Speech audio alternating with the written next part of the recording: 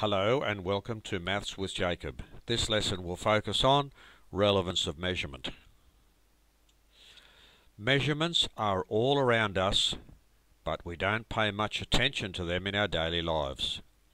Some basic categories of measurements are length, area, volume, which is closely related to capacity, mass, and temperature, to name some. If you need to take medications for your health, you need to take the correct amount. It may mean taking the correct number of tablets, where these tablets are associated with a mass. It may mean taking the correct liquid dosage.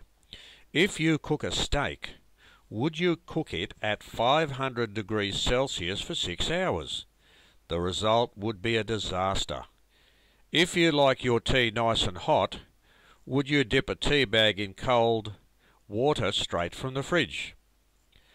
Depending on your mass and height, you need to pay particular attention if you are buying a shirt.